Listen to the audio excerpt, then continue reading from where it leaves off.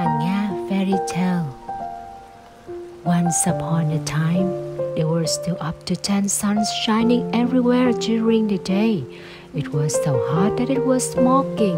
The sea and the lake dried up, and people could barely survive.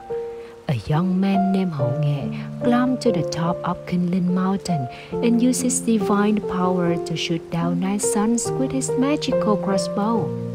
Because of that, everyone in the area valued and respected Haulbook like a hero. Many people came to ask to learn his magic of bow and arrow. Among of them, Bong is a person with a bad heart. Sometime after shooting down 9 suns, Haulbook got married. Haulbook's wife was beautiful and kind. Her name was Hanga. One day, Haulbook went to Kinlin Mountain to visit a friend. On the way, he happened to meet the royal mother passing by. The royal mother gave Haulbook the elixir of immortality. It is said that if you take this medicine, you will immediately come to heaven and become a fairy. Haulbook still wanted to be with Hanga, so he had to temporarily give the immortality medicine to Hanga to keep.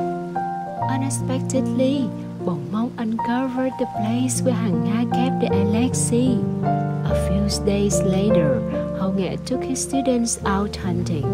Bong pretended to be sick and asked to stay. Waiting for Haulbook and the other students to leave, Bong grabbed the sword and forced Hanga to give him the immortality medicine. In emergency, Hanga drank all the elixir. After taking the medicine, Hanga felt light, flying off the ground and into the sky. But because she still missed her husband, Hanga chose the moon, the place closest to the earth, to stay and live her fairy life. That evening, Haulbook came home, heard the story, and in pain, he raised his head to the night sky and called his wife's name. At that time, he discovered that the moon was incredibly bright that night, and there was also a shadow of a person who looked similar to Hanga.